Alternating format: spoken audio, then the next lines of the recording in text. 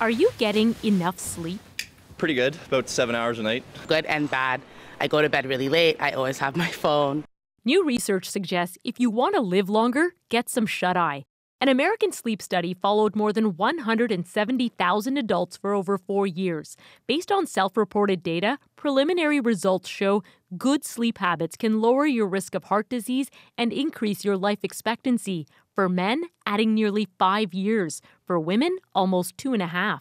Everything gets reset when people get a good quality of sleep.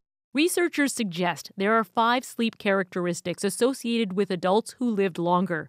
They slept 7 to 8 hours a night, had no difficulty falling asleep or staying asleep more than twice a week, use no sleep medications, and wake up feeling rested at least 5 days a week. If people don't sleep well, it's kind of an amplifier for whatever they have. So if you have a pain problem and you don't sleep well, you have more pain. If you're depressed, you have more depression. If you have anxiety, it'll make anxiety worse.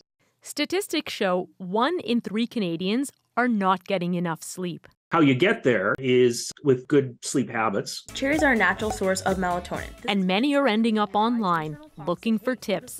A recent study found popular sleep videos averaged over 8 million views, but nearly 70% of them contained misinformation or promoted a product or service.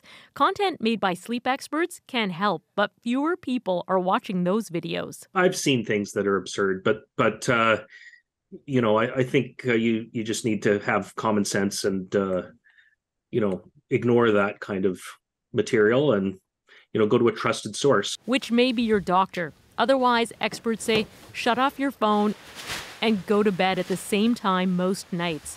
It can do wonders for your health. Christine Burak, CBC News, Toronto.